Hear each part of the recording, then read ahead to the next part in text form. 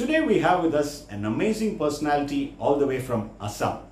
She's the winner of the Whitley Award, which is otherwise known as the Green Oscar Award in 2017. She's also the recipient of the Nari Shakti Puraskar from the President of India, which is the highest civilian honor for an Indian woman, Dr. Purnima Devi Barman. In this video, she talks about a passionate journey in protecting the biodiversity and also in protecting a bird species known as Hargila, which is going extinct. Friends, through all these activities, she has also empowered the women of Assam. This is Only Green, and Only Green is all about making our world a greener place. Please do subscribe to the channel and join us in this journey. Over to you, Dr. Purnima Devi Barman. Namaskar. I am Purnima Devi Barman. I am a wildlife biologist in Assam, and I work with NGO Aranyak based in Guwahati in Assam. And we have been working with communities to save a bird called Greater Adjutant Stork, locally called as Hargila Bird in Assam. And I have been working with more than 10,000 families in Assam to save this bird from extinction. And to save this bird, we have to work very closely with people, and we have established a people's movement in Assam towards this bird, and we are also working very closely with women, rural women in Assam, and we have formed a group called Hargila Army in villages in Assam. I think I have deep connection and deep love for nature since my childhood. I was grown up amidst greenery and amidst nature, on the bank of wetland or on the bank of river Brahmaputra or in the paddy fields. And I love farming and I love paddy fields because I have deep connection with them since my childhood. In my childhood, when I was very young, I was grown up, I was brought up by my grandma. She raised me because my parents had to leave me for a few years for some of their job, and because he was posted to some other state, he was in army. So one day when I realized that I was alone and my parents had to leave me with my grandma, I became, from that day I became very restless child, and I wanted to go and meet my parents, but they lived in another state, and at that time we had a very poor connection, poor communication. So yeah, it was long back. So then my grandma had a solution, had a sustainable solution for a restless child, and she often took me to the paddy fields and connected me with birds. I still remember she introduced me with many species of birds, many species of storks. Also, I still remember I saw vultures, I saw many species of storks, and she introduced me with local names. And but my grandma, she didn't know to write, or she was not educated. So, but I think she had a deep love for nature. She taught me to love birds, to love trees, to plant trees, and she also taught me, I still remember, she also taught me many songs for the birds, and especially egrets and storks. And I still remember I saw Hargila birds. I often went to paddy fields. I always loved to walk with my bare foot, and I even wanted to have my foods there. So I often went there, and so I think I had a deep connection with nature since my childhood, but I never knew that one day I would work on Hargila birds. I still remember I saw Hargila birds in my childhood, but when I was grown up, when I was an adult, they were not in our locality. They were missing in our locality, and that was always a question. Then coincidentally, I had my master's in zoology, and then I got specialization in animal ecology and wildlife biology. And then again I had a connection, I had a chance to work with NGO Aranyak. I met two professors in my university, Dr. Parimal Chandra Bhattacharjee and Professor Professor Prasanta Kumar Soikia sir. Both of them connected with me, NGO Aranya and many other organizations. And I started working with NGO Aranya as a volunteer initially, and then I started working with them. And I got to know many things about wildlife, and my eyes were open. And then I met many people and many conservationists, and I realized that people were often obsessed with mega species and charismatic species, but only a few people were concerned about lesser known species, about the lesser known species or biodiversity. And then I thought that I would do my PhD on Hargila bird, which was my childhood friend. But trust me, I never knew beyond PhD. I thought PhD would be the ultimate. I never knew about community conservation, but one day an incident happened in my life, and then I realized about community conservation. And since that incident in 2007, I have been working with communities, more than 10,000 families in the villages. And in my journey, entire journey, all the works we are doing, applying our common sense, and it is very non-bookish, and by learning from them, I think our communities, are the greatest teachers for us, for me. So I'm learning from them. Every species of our Mother Earth is so important, equally important in nature. All the biodiversity, every organism, whether it is a mega or microorganism, they have a specific role in our ecosystem and in balancing the ecosystem. And we need to realize the web of life every day in our life, how every species is like a thread in a web of life, how every species is important. And we cannot underestimate about mega species or about a lesser known species. We cannot underestimate. Every species has a role in the universe and its existence, and we need to respect its existence and to realize its existence and balance of nature. And every species is interconnected with each other, and we human beings, we all are interconnected. And it is so important for us to realize and to make realize all our community members, all our youth, all our future leaders to come forward to help every species, like whether it is a microorganism or mega species, or maybe our plant diversity, and or our habitat like wetlands. So we need to protect everyone, and we need to learn, we need to understand and establish the balance in our ecosystem. I think Hargila bird is my soul, they are my life. I can spend hours and hours watching them. And when I climb my bamboo platform, I have 3 bamboo platforms. One is 85 feet, one is 100 feet, and one is another size. So I keep climbing them, and I stay there sometimes long time, long days, and I keep studying the breeding behavior of the bird. And I think I get get lost in my passion.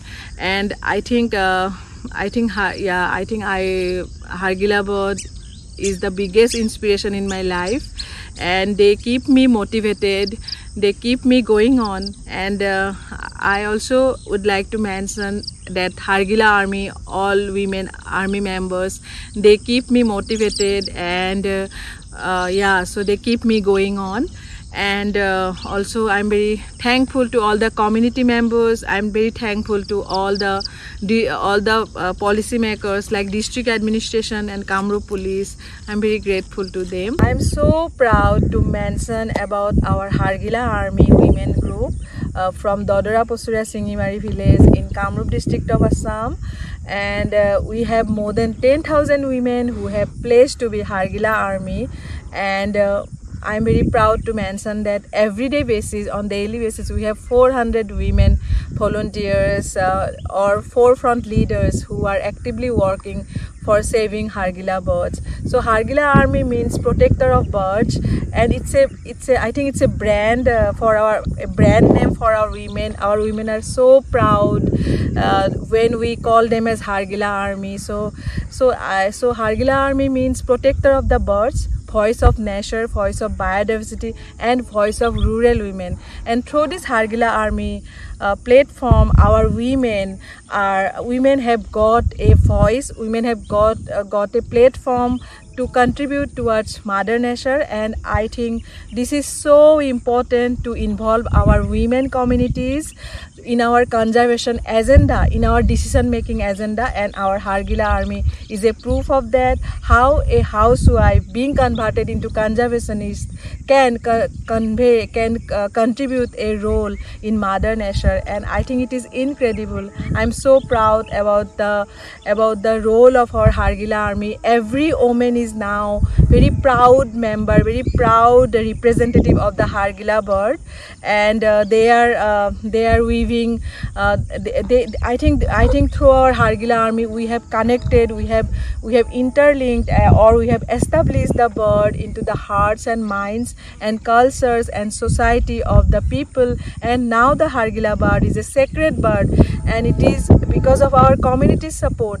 And through this Hargila Army we have established a huge people's movement in Assam towards biodiversity, towards Hargila bird, and towards endangered species, or I can say that towards lesser known species. When a Hargila Army she pledged to be a protector of tree, protector of the bird, and to monitor the trees, to protect the wetlands, and to educate her child, and to educate her family members or husband, and to bring her families. So this way we are not only working with women, we are also working with men. So we are working with both men and women, but our Hargila Army are leading this campaign, and I think it is incredible. And our women are producing, they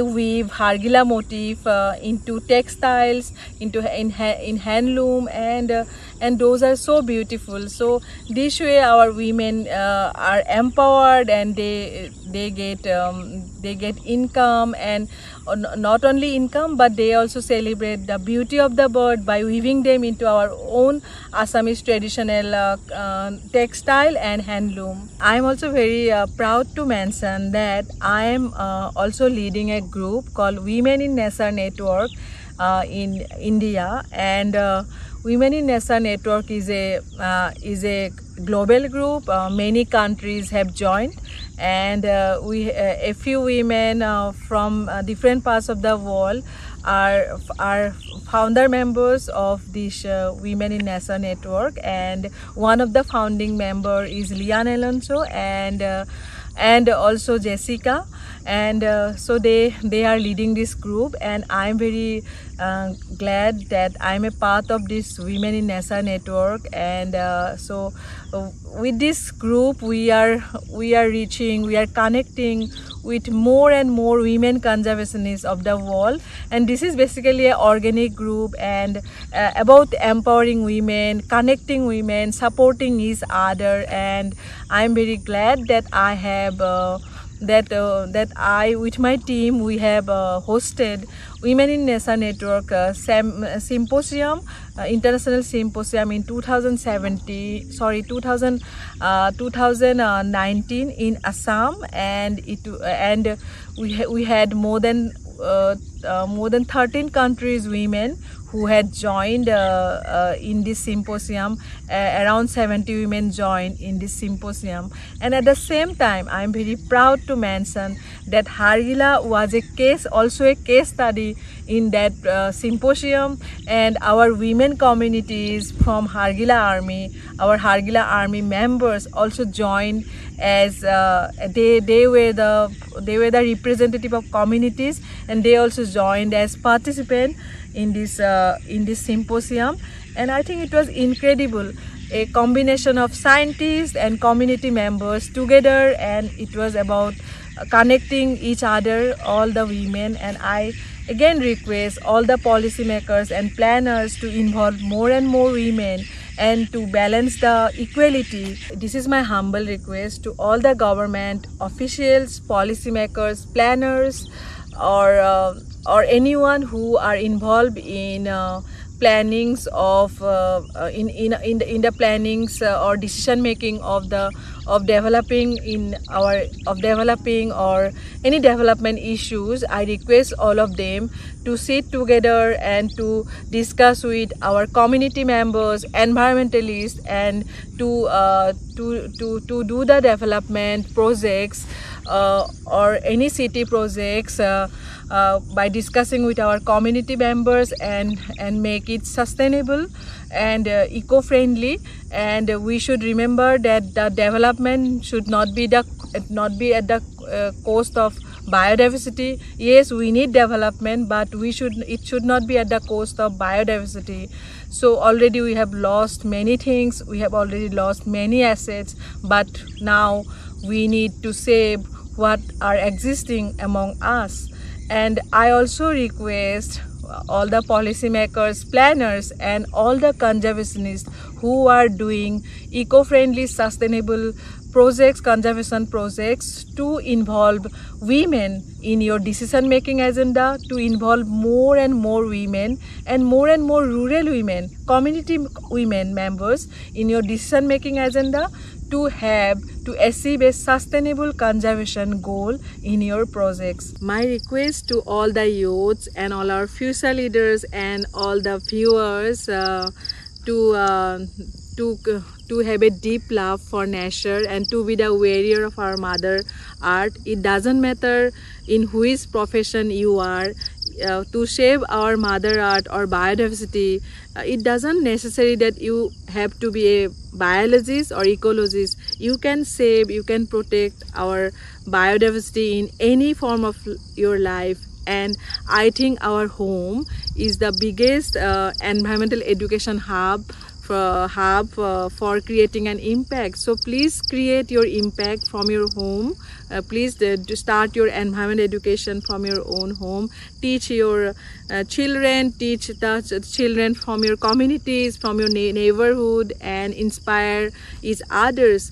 And I request all of you to lead a sustainable life, to follow a life which lead by example, by reducing your own carbon footprint and by living a sustainable, eco-friendly life. And I request all the youths to come forward, and everyone, I think, should protect a species and come forward with a resolution to protect a species. And I also request all the youths to please be very innovative, be very innovative and optimistic and creative, and please believe in conservation optimism and come forward and break the stereotype and break the glass ceiling. Thank you so much.